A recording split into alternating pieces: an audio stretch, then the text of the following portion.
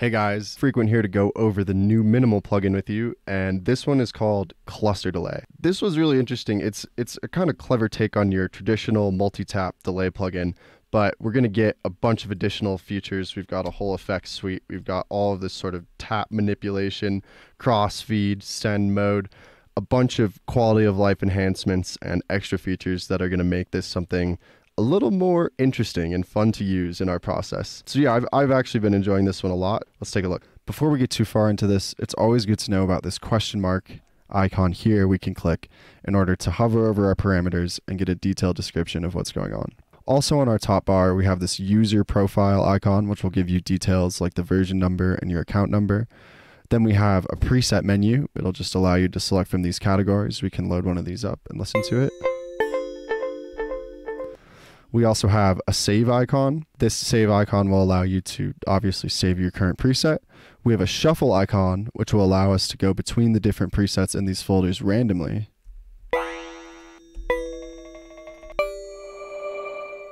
And then we can also go sequentially through the folders using these arrows.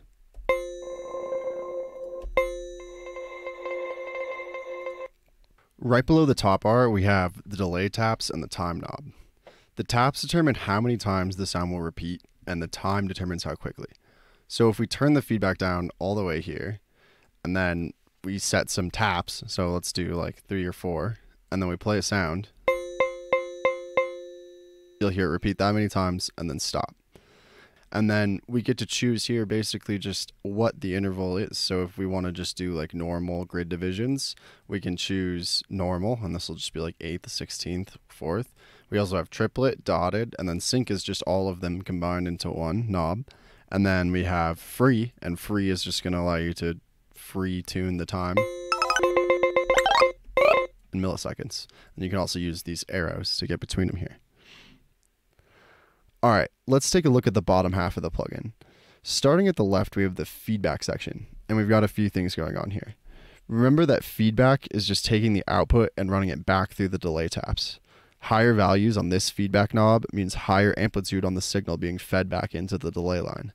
So if we turn this up, we can see the signal being duplicated here a bunch of times.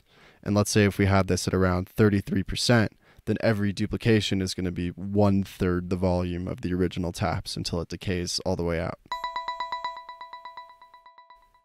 If we have it at 100, it'll just repeat forever and never stop. If we have it at 0, obviously no duplications.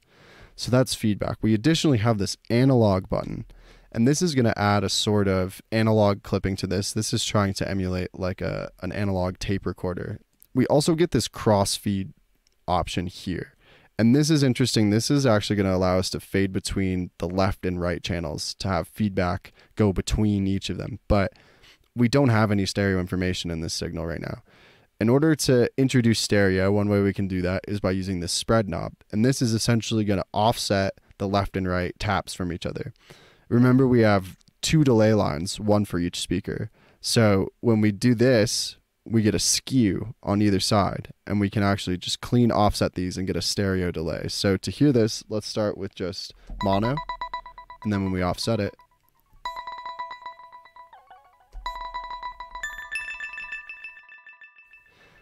and then if we add this crossfeed in, you can see visually how we're going to move from left to right. Even though it's offset, we're going to take some of the right and push it over to the left and vice versa.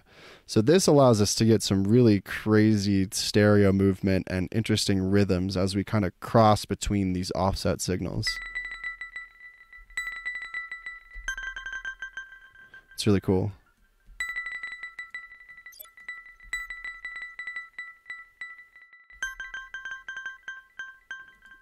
Put on the analog, and then our last thing on this section is the sync. So the sync is actually going to take this offset value and lock it to the grid. So whatever grid division you have defined here, it will actually lock the offset quantized to that grid division. So we can make this actually perfectly rhythmic to this grid time if we wanted to.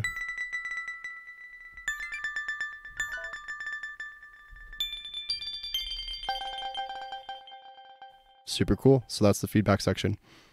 So now let's move into the middle section, and this is where we start getting into some features that are truly unique to this plugin. We're going to start off with just this spacing knob in the middle. In order to see what's going on, I'm going to kill all of the stuff we were doing before, get rid of the feedback.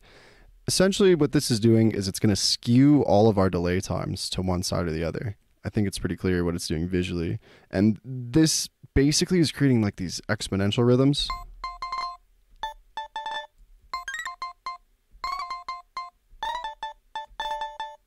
It's really cool. On the ramp, we have a similar thing, but instead of changing the timing, it's just an amplitude fade, so we can create these sort of swells.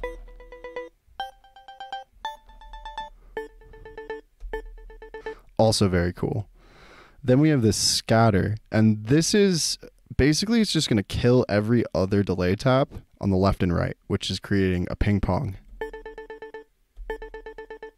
The difference between this and a standard ping pong toggle, though, is instead of just having to choose all the way on or off, we can choose an amount. So we can have these become a pseudo ping pong delay where there's just panning. Instead of it hard panning, it'll soft pan. Just create some stereo. So this is really nice. And then we can also go backwards, so we can choose if it starts on left or right. So we get a lot more control than a typical ping pong toggle. Also down here, we've got high pass, low pass. Standard just filters like you'd expect, and then this right here is something I wish all delays had. It's a kill switch. So if we turn some feedback on, let's just turn this on like 100 feedback, and this is just going to ring out. I just kill it there and it's gone. So this is a really, really good feature. If this ever gets out of hand, you can always just kill the sound really easily. So yeah, with this middle portion, now we can kind of combine this in with our rhythmic spread and our crossfeed, and we can give it a ramp, and we can give it some of this spacing. We'll scatter it a bit and then do whatever with this filter. Let's maybe just leave it up for now, and we can immediately just start getting these lush rhythmic sounds.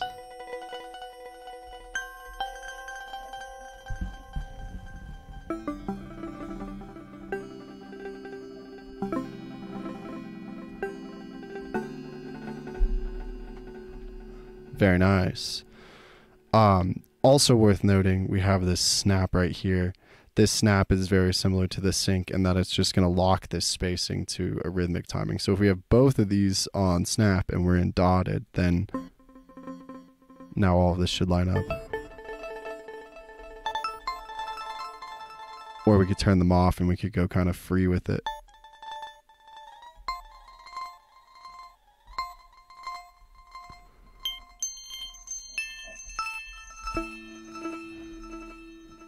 Tons of options. Anyways, that's the middle part. So now our last part here is this right panel, and this is the effects panel. First thing I'm going to do is just kind of reset a lot of this so we can, again, see what's happening in our visualizer more easily. So let's take a listen to the wobble. Creates kind of a vibrato effect. If we turn this down subtly, this is another way we can get sort of that analog tape sound.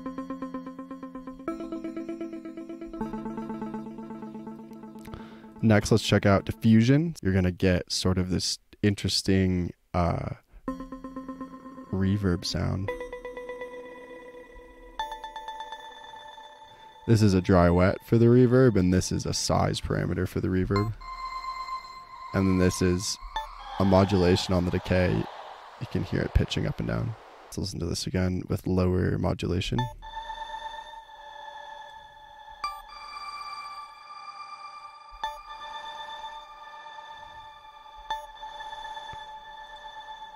We also have chorus. Just get a depth and rate. Same for phaser, flanger. But what's interesting about these effects, these allow us to put these effects in the feedback line by clicking this routing right here. And essentially, this is going to put the effect on before the delay line, if you have it on input. This is going to put it on after the delay line, just like a regular effect if you have it on output.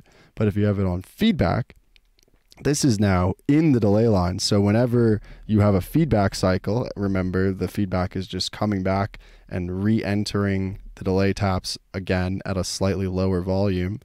Well, now it's going to also hit this effect and retap this effect every single time.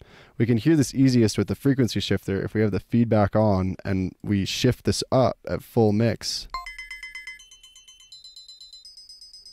Hear it go up every time.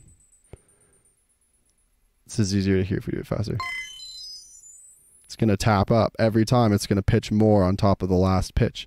If we have this on input, doesn't change. Same with output. But input, or sorry, feedback.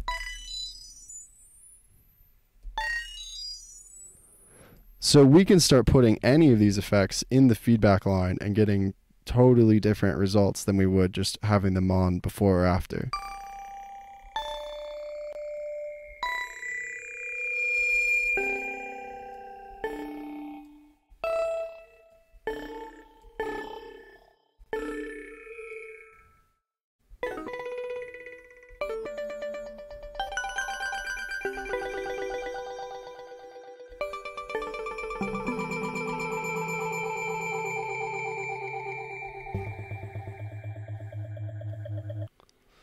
Before we head down to this bottom bar, let's take a look at this ducker. And this is another one of those things that I really wish was in more tailing effect plugins like this. This essentially is a sidechain for our input signal. So if I turn this depth all the way up, now when we play a sound, there's going to be this sort of sweep in after the sound that is our dry signal is done playing. It's going to allow this effect to kind of sweep in afterwards. So now if I play something, we hear it. And then that comes in after. It's a little hard to hear. Let's turn up the feedback. And then also we can turn this time down. This is just controlling how quickly it fades back in after we let go.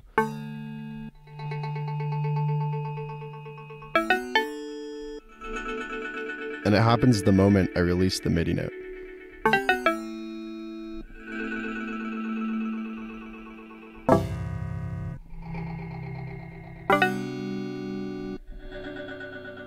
Super useful.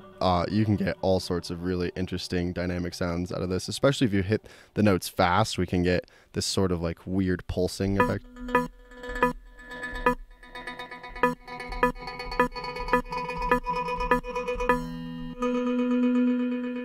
Tons of possibilities with this effect. Super underrated feature. I love that. But that's the ducker. Okay, so lastly, let's take a look at this bottom panel here. It's got a few things you're probably familiar with. We've got a dry wet here, which is just a ratio of the dry signal and the delay or the effect. So all the way to the right, we're going to hear only the effect. All the way left, we won't hear any of the effect and any ratio in between. Then we have an output. And again, this is just a volume slider. But the one thing we do get over here is this clipper option. So 1 click will get us a soft clipper and 2 clicks will get us a hard clipper.